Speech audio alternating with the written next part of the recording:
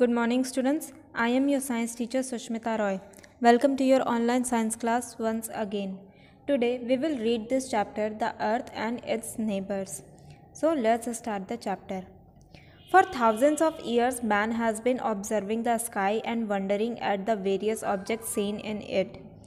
हज़ारों सालों से इंसान स्काई की तरफ देख रहे हैं और उसमें दिखने वाले वेरियस ऑब्जेक्ट्स यानी अलग अलग चीज़ों के बारे में रिसर्च कर रहे हैं. If we look at the sky during the day at night we can see many natural objects और celestial bodies and quite a few events. अगर हम आसमान को दिन में या रात में देखें तो हम बहुत सारे नेचुरल सेलेस्टियल बॉडीज़ को और ऑब्जेक्ट्स को देख सकते हैं और कुछ घटनाओं को भी देख सकते हैं. The universe includes the sun, the moon, the stars, planets and satellites. Universe में सन, मून, स्टार्स, प्लैनेट्स और सैटेलाइट्स प्रेजेंट हैं. Stars. A star is a big ball of glowing gas. एक स्टार ग्लोइंग गैसेस का बड़ा सा ball होता है. Stars mainly consist of gases hydrogen and helium. Stars में मेनली हाइड्रोजन और हीलियम गैस पाई जाती है. Stars give out light and heat. Stars light और हीट देते हैं यानी रोशनी और गर्मी देते हैं. Earth's nearest star is the सन. अर्थ का नियरेस्ट स्टार सन है. It provides heat and light to the earth. सन अर्थ को हीट और लाइट प्रोवाइड करता है. Stars very in size and colour. Stars size और कलर में अलग होते हैं. सम stars are smaller than the सन. कुछ स्टार्स सन से छोटे होते हैं. Some are over 1500 times bigger than the size of the सन. और कुछ स्टार्स सन से 1500 टाइम्स बड़े होते हैं. Stars shine for millions of years. Stars लाखों साल तक शाइन करते रहते हैं. The most outstanding stars in the sky have been grouped together forming many patterns. जो स्टार्स ग्रुप बनाकर कोई पैटर्न बनाते हैं उन्हें सबसे आउटस्टैंडिंग स्टार्स कहा जाता है. These groups of stars are called constellations. ऐसे ग्रुप ऑफ स्टार्स को कॉन्स्टिलेशन बोलते हैं. Next is milky way. The stars we see at night sky are only a part of a cluster of huge star clouds. हम जो stars रात में आसमान में देखते हैं वो केवल स्टार्स के एक बड़े से क्लाउड का पार्ट होता है. This star cloud is called milky way Galaxy.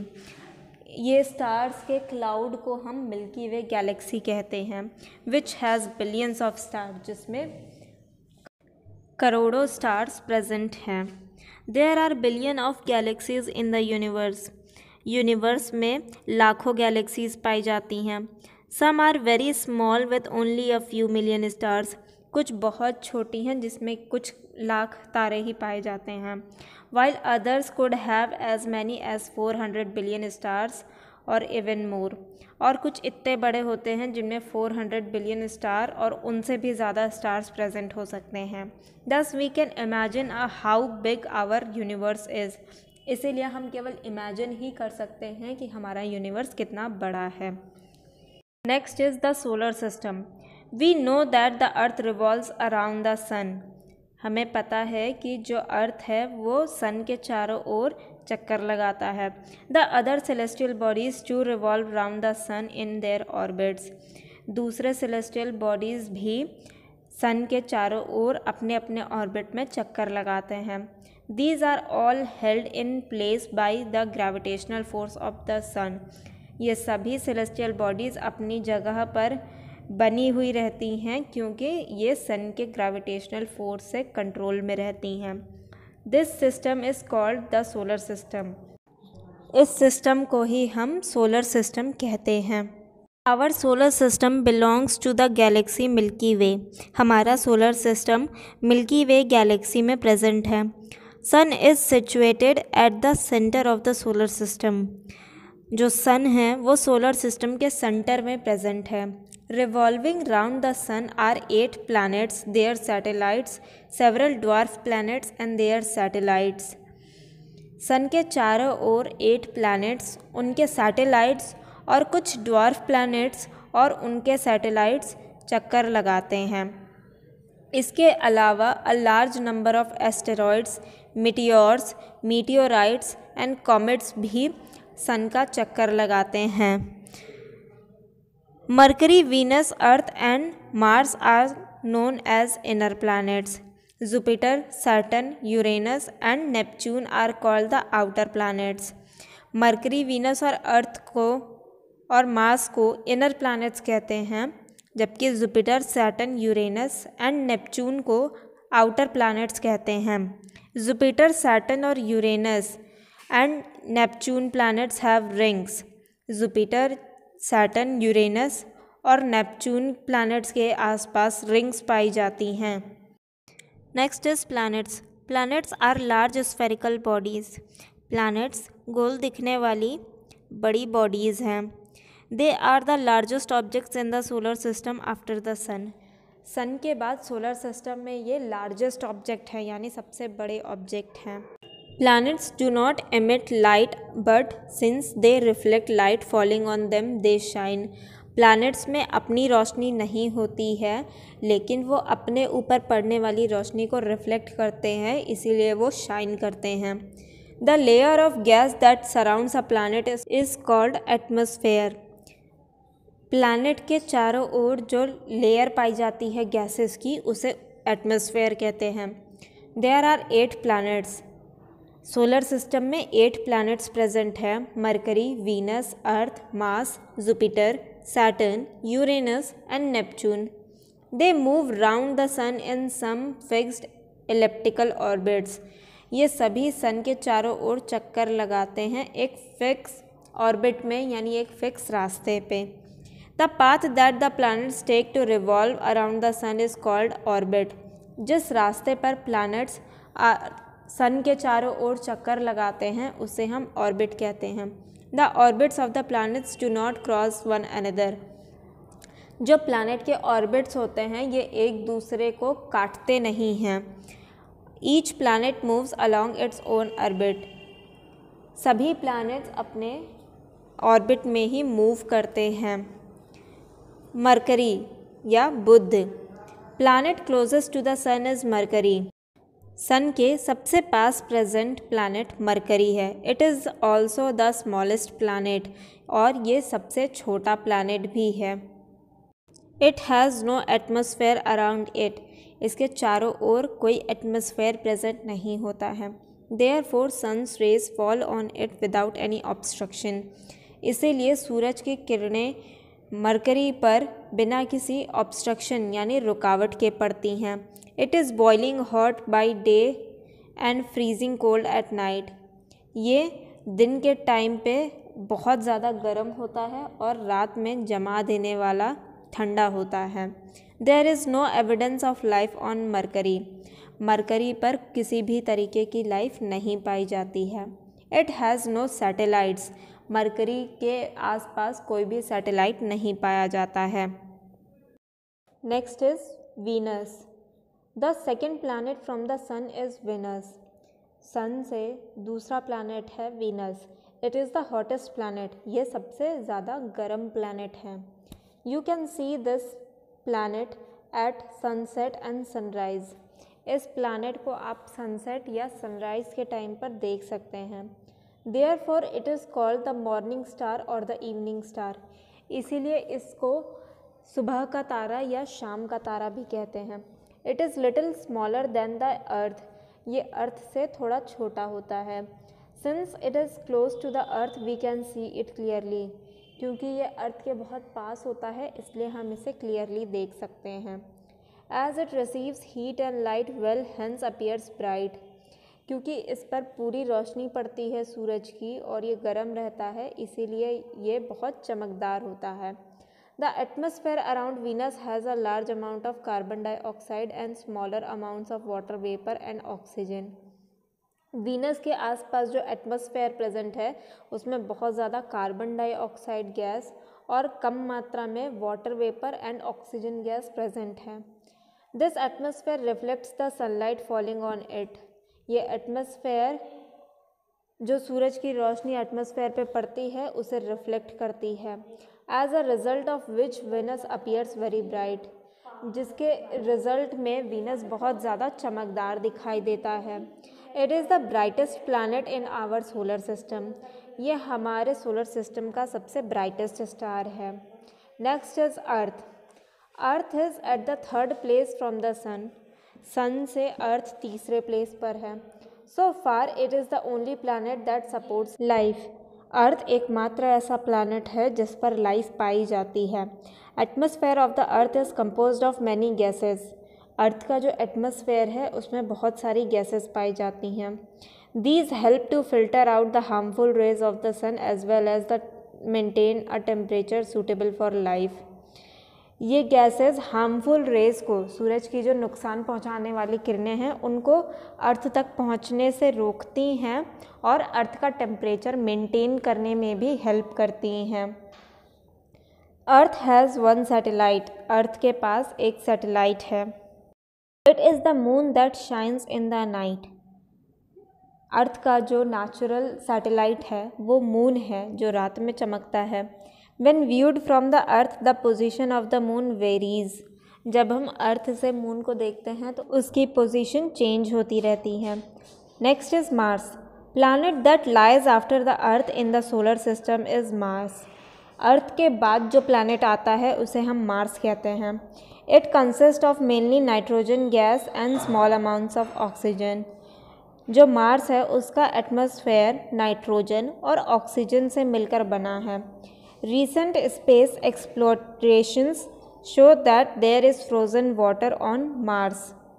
अभी जो रिसर्च हुई है मार्स पर उसके अकॉर्डिंग मार्स पर जमा हुआ पानी पाया गया है। Therefore scientists assume that there may be some form of life on Mars.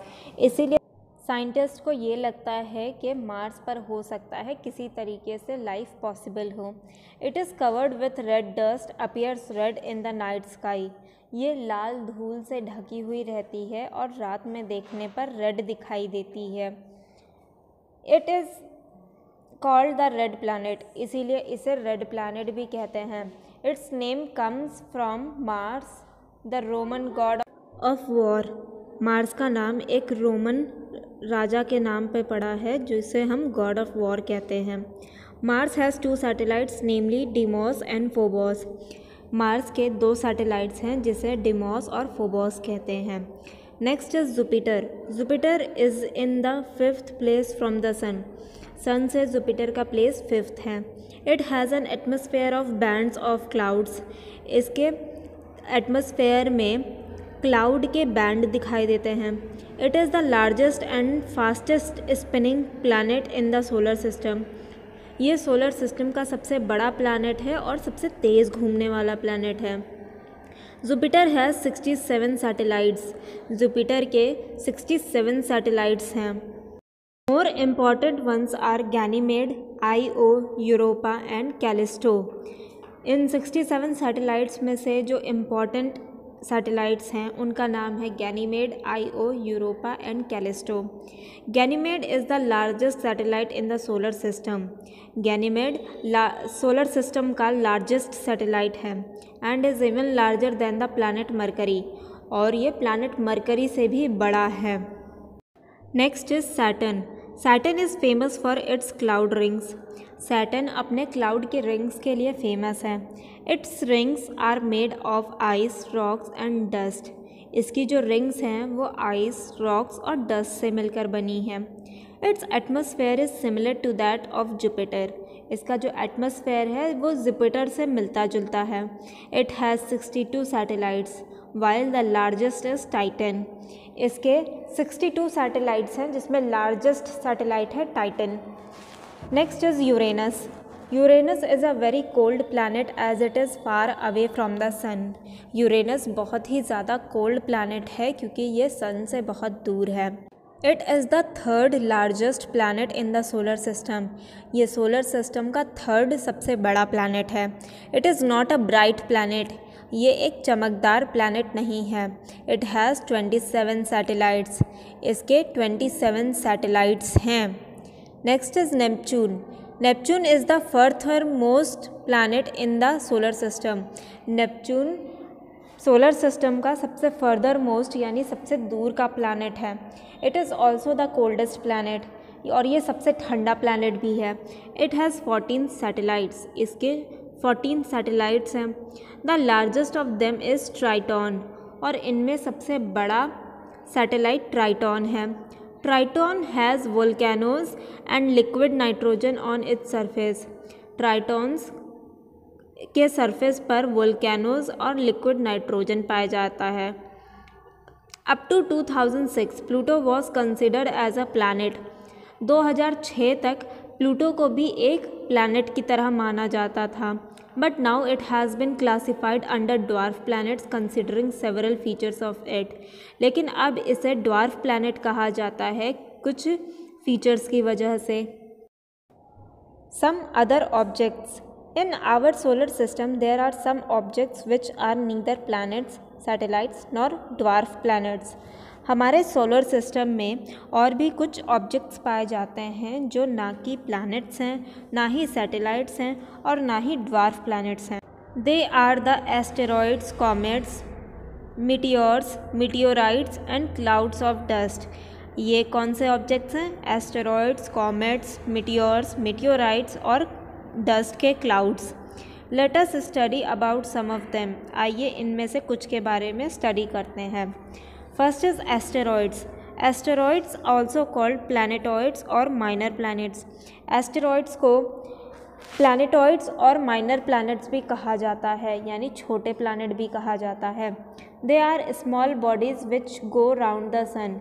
ये बहुत छोटे बॉडीज़ होती हैं जो सन के चारों ओर चक्कर लगाते हैं।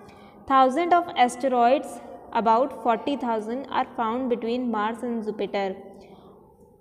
लगभग 40,000 एस्टेरॉइड्स मार्स और जुपिटर के बीच में चक्कर लगाते हैं। Asteroids are clusters of celestial bodies which includes tiny stones and big rocks which can measure up to 300 to 400 kilometer in diameter. Asteroids celestial bodies का क्लस्टर यानी गुच्छा होते हैं जिनमें टाइनी स्टोन्स और बिग रॉक्स होते हैं। ये साइज़ में 300 से 400 किलोमीटर डायमीटर के हो सकते हैं। सम asteroids revolve between mercury and Mars also. कुछ एस्टेरॉइड्स मरकरी और मार्स के बीच में भी घूमते रहते हैं। Next is comets. Comets are some objects that come from outer solar system and revolve around the sun in long parabolical orbits. Comets ऐसे objects होते हैं जो सोलर सिस्टम के बाहर से आते हैं और सन के चारों ओर ऑर्बिट्स में चक्कर लगाते हैं। They are made up of frozen dust, ice and gases. ये फ्रोज़न डस्ट, आइस और गैसेस से मिलकर बनते हैं। When the comets come close to the sun, due to sun's heat, gases which are present in the comet glow and appear in the form of a long tail. जब comets सन के पास आते हैं तो सन के हीट की वजह से और उन गैसेस की वजह से जो कॉमेट में प्रेजेंट होते हैं उसकी वजह से कॉमेट्स चमकते हैं और एक लंबी टेल की तरह दिखाई देते हैं। The tell of the comet always appears away from the सन। जो टेल होती है कॉमेट की वो हमेशा सन से दूर जाते हुए दिखाई देती है। अ comet named after heli N astronomer appears periodically every 76 years. एक कॉमेट जिसका नाम हेली नाम के एस्ट्रोनॉमर पर रखा गया है वो हर 76 साल बाद दिखाई देता है। We have seen it in 1986। हमने इसे आखिरी बार 1986 में देखा था। And it will again appear in 2062 और ये फिर से 2062 में दिखाई देगा। Meteorites are small chunks of iron and rock thought to result from collisions between asteroids. Meteorites iron और रॉक के बने स्मॉल पीसेस होते हैं जिन्हें माना जाता है कि जब एस्टेरॉइड्स आपस में टकराकर टूटते हैं तो उससे ये बनते हैं। दे आर ईदर मीटियोर्स और मीटियोराइट्स। तो या तो वो मीटियोर्स बनते हैं या मीटियोराइड्स बनते हैं। Next is meteors. Meteors are made up of minerals and dust. Meteors minerals और डस्ट से मिलकर बनते हैं।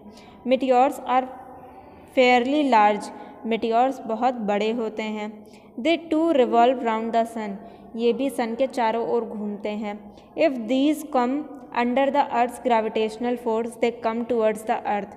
अगर ये अर्थ के ग्रेविटेशनल फोर्स के एरिया में आ जाते हैं तो ये अर्थ की तरफ अट्रैक्ट हो जाते हैं। When it enters the Earth's atmosphere, the friction causes them to burn up and get destroyed. जब ये अर्थ के एटमॉस्फेयर में एंटर करते हैं तो फ्रिक्शन की वजह से ये जलने लगते हैं और ख़त्म हो जाते हैं। Meteors are commonly called fouling stars और shooting stars.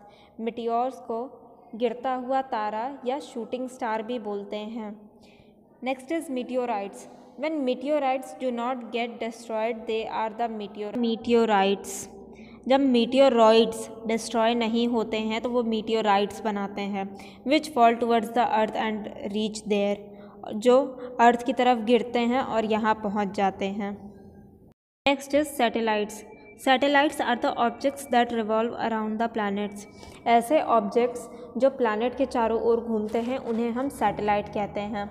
They are also called moons. इन्हें हम मून्स भी कहते हैं। अर्थ has only one natural satellite. अर्थ का केवल एक ही नेचुरल सैटेलाइट है, the moon. Jupiter has the largest number of satellites 67। Jupiter के सबसे ज़्यादा सैटेलाइट्स हैं। Mercury and Venus have no satellites. Mercury और वीनस के पास कोई भी सैटेलाइट नहीं है। Our knowledge about the heavenly objects and the universe is being enriched day by day.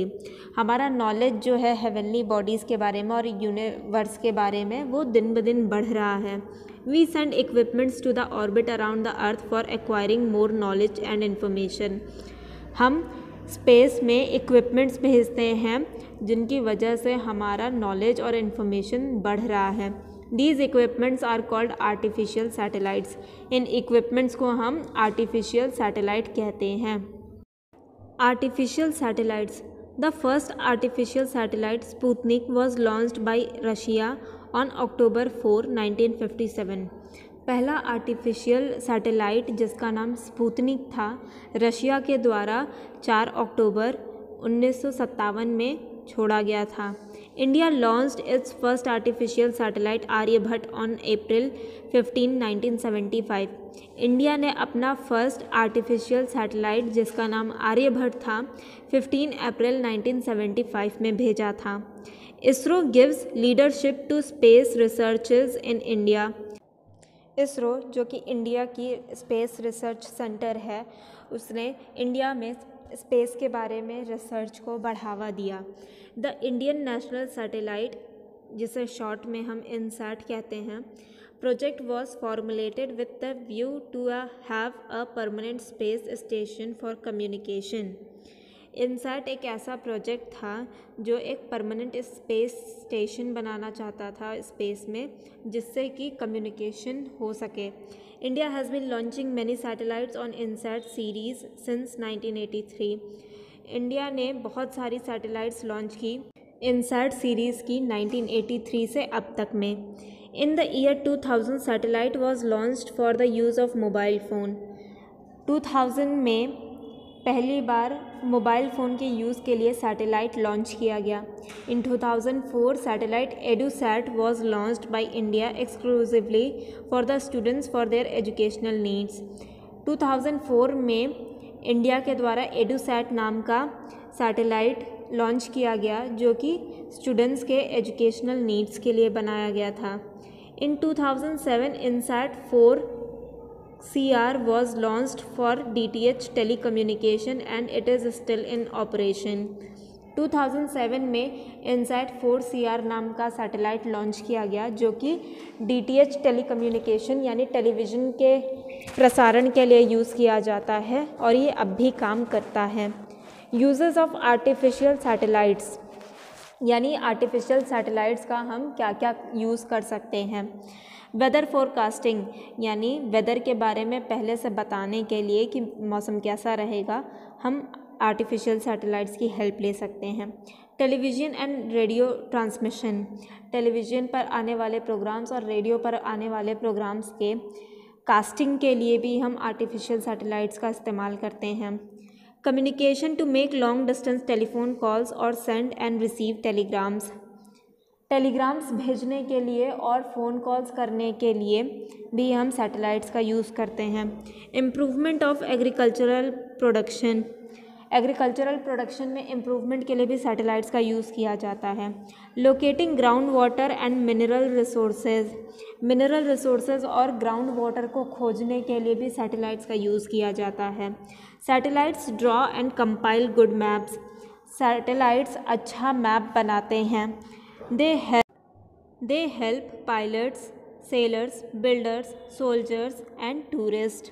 Satellites की हेल्प से पायलट्स और सेलर्स को रास्ता पता चलता है, जिसकी वजह से वो एरोप्लेन और शिप को चला सकते हैं। बिल्डर, सोल्जर एंड टूरिस्ट को भी मौसम के बारे में पता चलता है, टूरिस्ट को लोकेशन के बारे में पता चलता है और सोल्जर्स को भी लोकेशन के बारे में पता चलता है, जिससे भी उनकी हेल्प होती है। That's it for today's class, students. Thank you for watching.